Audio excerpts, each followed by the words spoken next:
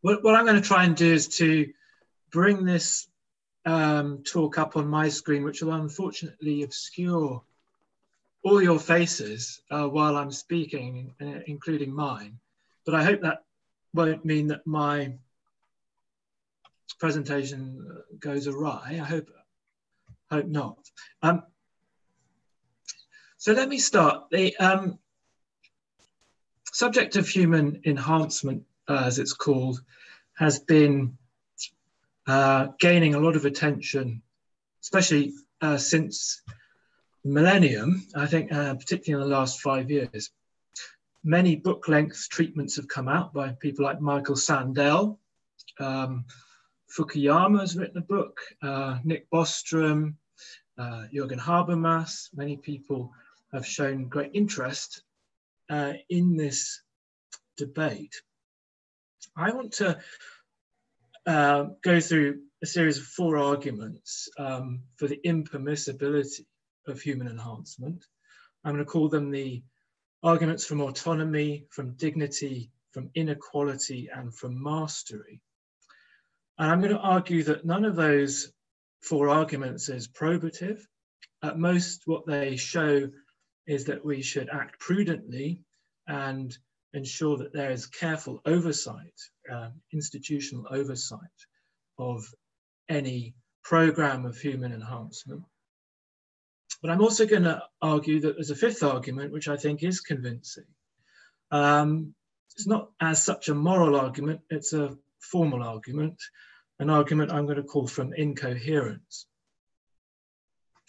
And the basic idea behind the argument from incoherence is that in order to specify an enhancement in a particular organism, you need to grasp the nature of that organism. And unfortunately, the Human Enhancement Project either denies that or it tends to even reject the very idea of human nature. And I think that's a problem. So I take it everybody can hear me and that the screen's okay and I can carry on. Okay. So what about the first argument, the argument from autonomy? Well, this has been put forward, I think, quite in an articulate fashion by Jürgen Habermas. He argues that human enhancement compromises legitimate freedoms since it imposes genetic changes on the next generation without their consent. So there's an inescapable aspect of heteronomy to this project. He even calls it a project of enslavement to previous generations, to the manipulation of those generations. He calls the project one of programming future generations, and thereby affording them no fresh start, as he puts it, in life, because the start that people are given has been determined by others, that is, those who preceded them. Now, Habermas adds his own particular concerns, as you might expect. He thinks this deepens his argument. So he argues that consumer capitalism, as he calls it, is likely to reduce freedom still further because it will ensure a kind of homogeneity to the genetic choices that we make for people, and thereby make us victims of fashion, etc., etc. But I don't think that is necessary for his argument. It might reinforce it, it might not, but the argument stands whether or not you take that view about consumer capitalism. I think we can put that to one side. It's not essential. The point about self-constitution is the fundamental one. Those who are genetically programmed, as Habermas puts it, are not properly self-constituting. They're being constituted by others. Well, I think two basic responses to this. First of all, it's unclear that genetic changes need institute the kind of wholesale changes in bodily capacity that Habermas outlines. Savulescu has argued that at most what we'll see is a change in people's predispositions to action and feeling. But those kind of changes to predisposition are no more or less than we see at the moment with moral training, the kind of moral training that we give to the young. So we shouldn't fear human genetic enhancement along that dimension, because it's not robbing us of the kind of autonomy in the kind of systematic way and the fundamental way that Habermas makes out. But I think more pertinently, the more pertinent objection is that the kind of autonomy that Habermas is talking about has never really existed. So the idea of having a fresh start, as he calls it, in life has always been severely compromised, partly by people's own genetic inheritance from their parents, by the very upbringing they're given over which they have no control, the accidents of their culture, and the intentions of their parents. So I think that the argument from autonomy is strongly exaggerated in Habermas. And if there are threats, genuine systematic threats to people's agency, those can be coped with through the law, through outlawing certain forms of enhancement, and more generally by kind of careful monitoring of the content of those enhancements. So I think there's strong exaggeration in Habermas's argument. The second argument is the argument from dignity. Now, this argument, in some people's mouths, collapses into the previous argument. I think Habermas is a case of this. So he indexes dignity to autonomy. He thinks that dignity is largely, at least, a function of autonomy, so that if we really inspect the grounds of dignity, if you like, we'll see that it rests on autonomy. And I don't think that's a very interesting view of dignity, because we, in effect, just have a collapse into the previous argument. What we want is a conception of dignity which is distinct, that we can get to grips with. Other people have argued that dignity is threatened by the project of human enhancement because it threatens the dignity of the disabled in particular. That is, it seeks to eradicate, or at least mitigate, certain disabilities, and that's an unacceptable threat to the dignity of the disabled. We disvalue disability, and thereby we disvalue the dignity of the disabled person, him or herself. I think that's not a very strong argument. I'll come back to it later on. It seems to have certain weight to it. I'll go into that later, but I think that one could argue quite plausibly that human enhancement has the capacity to enhance dignity rather than threaten dignity, depending on how it's carried out. And the inference from disvaluing a disability to disvaluing the disabled is a questionable one. I don't think it has to follow. So that argument from dignity, I think, is relatively weak. There are others, however, in the ballpark. So Patrick Lee and Robert George have argued that human genetic research usually targets embryos, and this is, as it were, impermissible not in virtue of any consequences of that research, but the very fact of that research going ahead at all is questionable, and they think impermissible. Why so? Well, because they identify the human embryo with human being. That is, they think an embryo is a human being. So to experiment on it, to research it, is to attack human dignity at its root, at the very first stages of human life. Well, that would go through, I take it. I think that argument's quite powerful if you assume the metaphysical claim that the embryo is a human. Now, that's highly contested. Not only is it highly contested, but there are many forms of research, genetic research, which aren't embryo-based. So I suggest that this argument from dignity is relatively contentious and requires a broader grounding than Lee and George supply. So I want to focus on the last argument for dignity, the last form of the argument, which is put forward again by Habermas. Habermas argues that genetic engineering, as he calls it, blurs a categorical distinction between, on the one hand, the grown, and on the other hand, the made, as he calls it.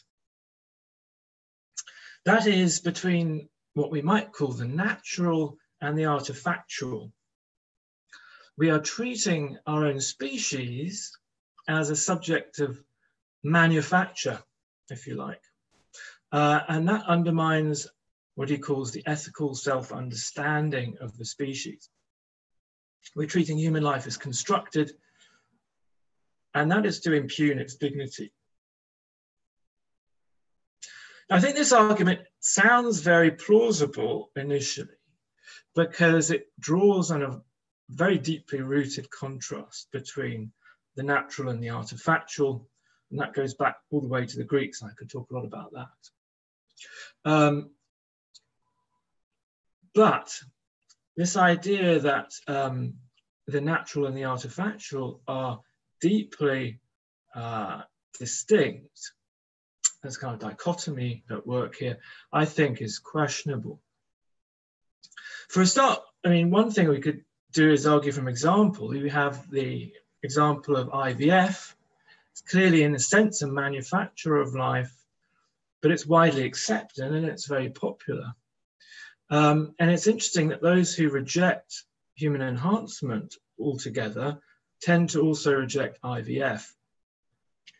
But it's not quite clear whether the distinction between the natural and the artifactual for us is as clear as it was, was for the ancients. After all, we're very used now to the idea of prosthetic limbs, even artificial organs, as I mentioned, IVF as well. And therefore, I think Habermas's rejection of what he calls the made, as opposed to the grown, as an attack on human dignity is much more difficult to get through than seems initially. And I'd add that he doesn't seem that hostile to prosthetic interventions when it comes to therapeutic treatment. I'll come back to the distinction between therapy and enhancement later on. Therapy is when you heal an illness, heal a kind of organic defect. And in those kinds of cases, he's rather lenient on the idea of genetic intervention. Why so? If it's inherently an attack on dignity, seems to me there's a double standard there which hasn't been recognized.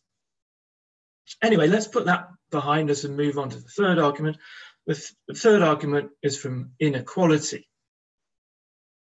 The argument from inequality basically puts forward the view that we will be creating a genetic underclass through the project of human enhancement.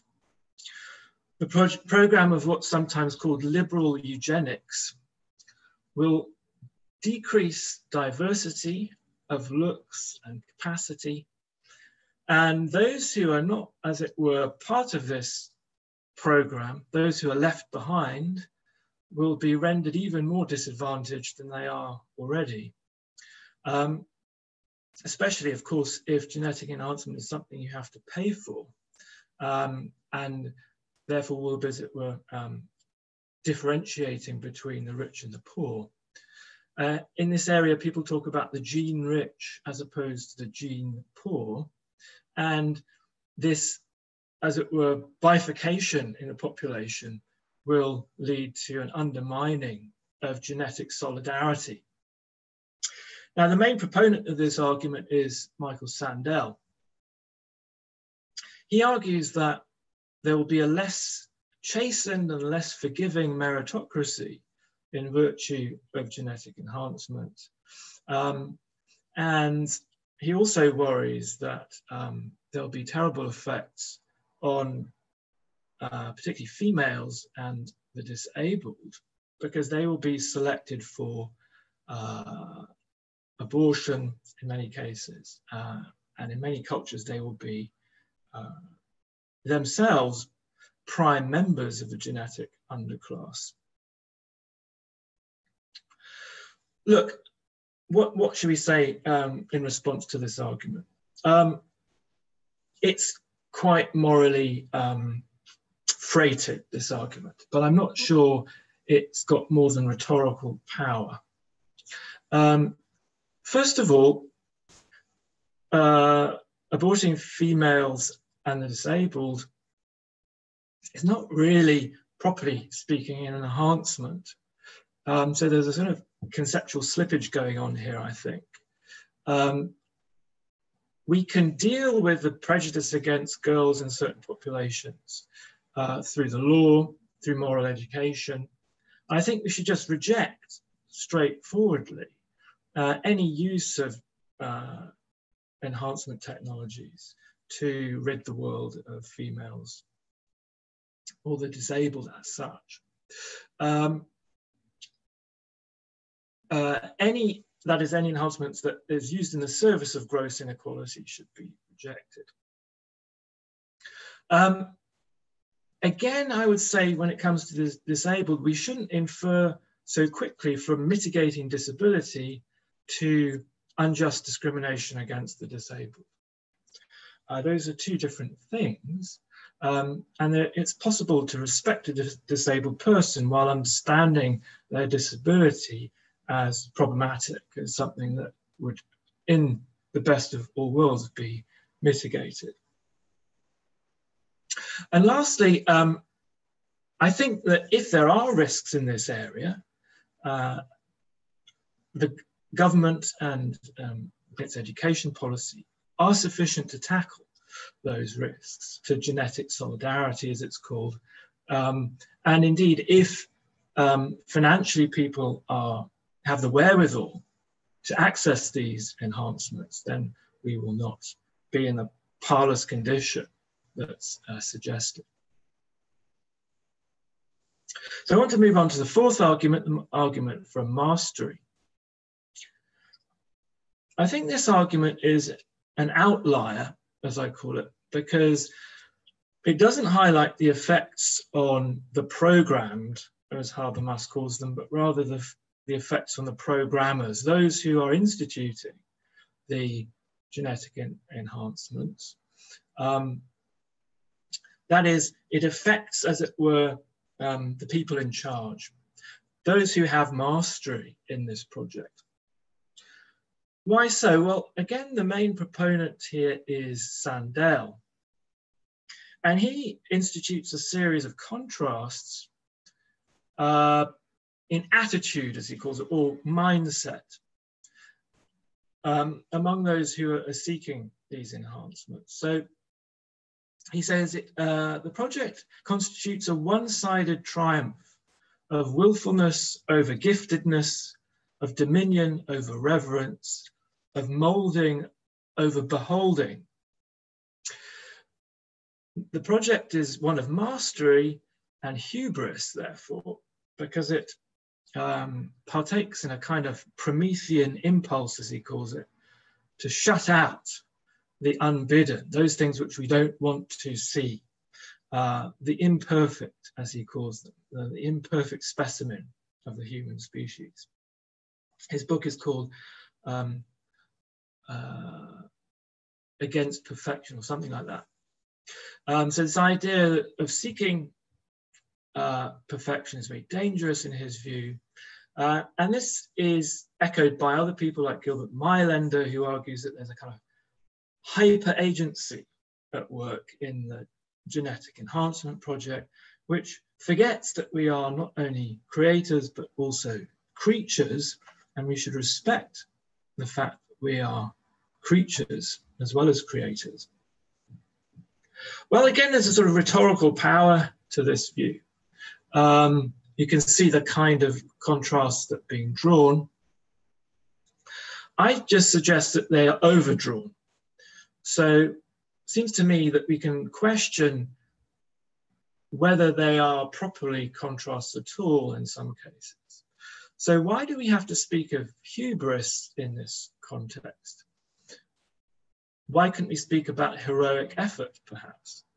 So there's a problem of persuasive description to begin with. But also, if we take seriously those descriptions, then I think that we can argue that it might be a reflection of reverence to engage in certain genetic enhancements, not, as it were, just upending reverence or denying any reverence for the human. It could be a reflection of reverence that we seek to institute certain enhancements. So we should question, as it were, whether these contrasts are well-founded. And secondly, I think there's a problem in the very form of the argument, because if you read what people who put forward this argument say, they often shade into criticisms not of a mindset or an attitude, but rather they make purely consequentialist type points. So Sandel says the problem with this form of mastery is that it has terrible effects on our appreciation of the imperfect, those who do not conform to our ideals. And Leon Kass says there will be terrible effects down the line, because when people get the enhancement they want, we'll discover that they have become mediocre pleasure seekers, as he calls them. The human race will end up being contented cows. So there's, as it were, again, a consequentialist type argument here. We'll end up in a bad place. So it's not so much an objection to a mindset as to certain effects. And I think that those effects, as they're identified, are questionable. So there's a lot of empirical support needed for these claims. I mean, is Cass right that we'll all end up mediocre pleasure seekers? Is Sandel right that we'll end up not appreciating the imperfect, as it were, sidelining them, etc., etc.? Well, maybe, but we don't have strong empirical evidence for that yet. And I think that, therefore, we shouldn't preempt this project by making blanket condemnations of its effects in this way. At most, we should counsel vigilance against the risks involved. Okay, so that's the fourth argument. Well, I've been going on for about 25 minutes. So, Daniel, how much do I have left? Well, we don't mind, but maybe 20 to 30 minutes. Okay, but for speaking? How long would you like to speak for? Yeah, I think 20 minutes should be fine. That's perfect.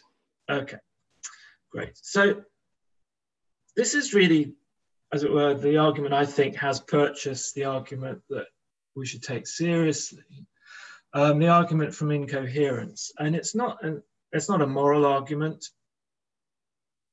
It's a formal argument about the very coherence of the project. I want to start by saying that there's a distinction at work in the literature, which is pervasive, but also highly questioned. So there's a strange, as it were, feel to a lot of the debate, because a distinction is employed which is often treated quite skeptically, and that is between therapy and enhancement. What is that distinction? Well, the way it's usually defined is as follows, that therapy, literally from the Greek healing, is a targeted repair of certain organs or organic functions that are found to be diseased or dysfunctional. Whereas enhancement is defined as the purported improvement of human capacities, capacities which are already in a healthy state. So that's, I think, a thumbnail set of definitions for you. Sometimes it's often canvassed in a different way. So Michael Sandel will say there's a contrast between curing people on the one hand, and improving them on the other. The old way of talking about this was a negative versus positive eugenics. But of course, eugenics has been kicked out of the room because it's had bad press in the past. So curing versus improving, therapy versus enhancement. Now, I think that although this distinction has been called into question, I think it's a vital one to draw. Why so? Well, I think if we don't draw it, we're going to end up metaphysically and morally confused. So the question is why? Well,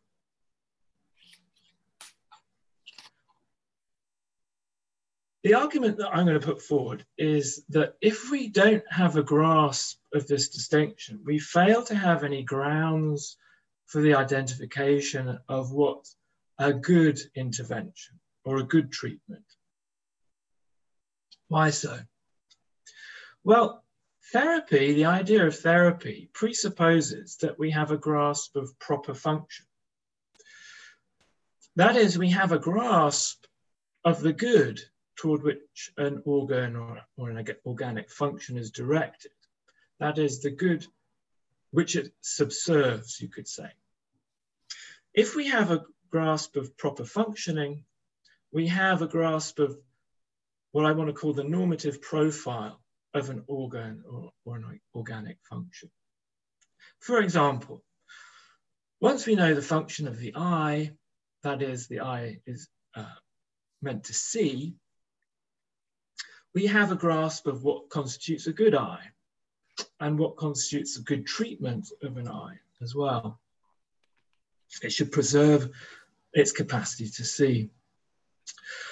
That is, we have a kind of teleological understanding of the eye. It subserves a good. If it doesn't subserve that good, then there's something wrong with it. It's dysfunctional, and we should try and repair it.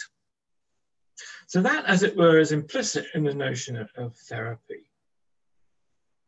Likewise, hearing subserves the good of, the ear subserves the good of hearing. If we have an ear which doesn't hear well, we should try and repair it, to try and engage in some form of therapy. Now, those are clear-cut cases, I think. What happens in the debate is that that model of proper functioning gets lost when we move into the domain of enhancement.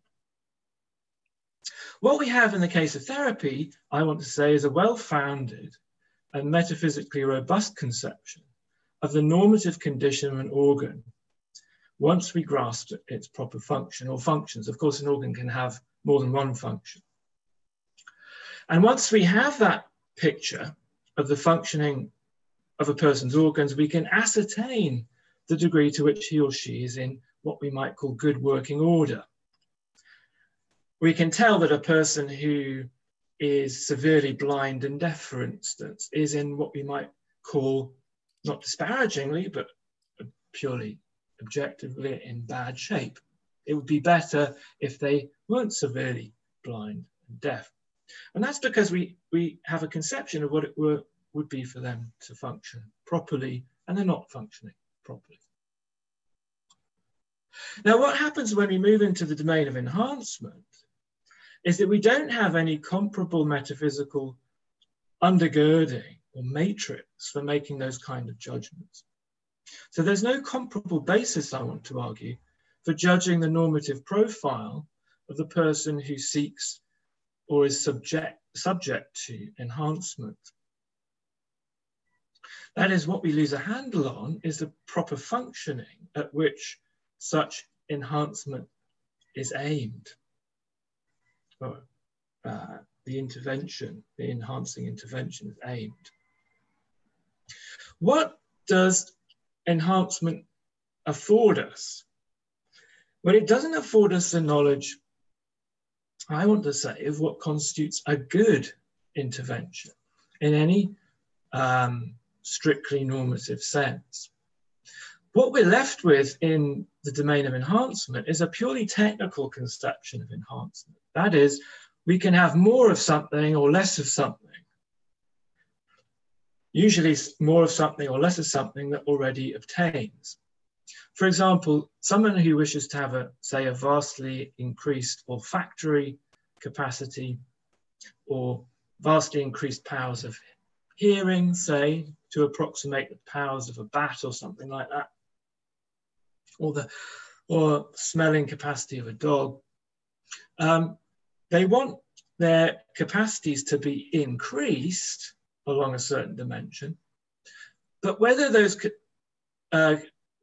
good to increase those capacities is unclear, precisely because we have migrated away from the context, the metaphysical context in which such judgments can be made. That is, the grounds for making normative judgments have been abandoned, in effect. Now, what do we have, therefore, in the case of enhancement? I think what we clearly have is an idea of what capacities have been increased or augmented. But we don't have a conception of whether a person has been improved or not. As it were, that form of judgment, that normative form of judgment, has been left behind. And I want to suggest that things are worse still. That is, the argument is when we take this notion of enhancement to its logical conclusion, we end up without any, as it were, signposts, without any, how can one put it,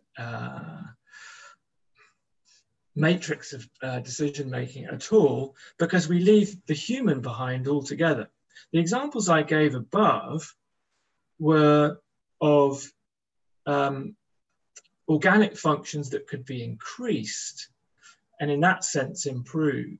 So for instance, increasing one's olfactory acuity or one's auditory acuity or something like that.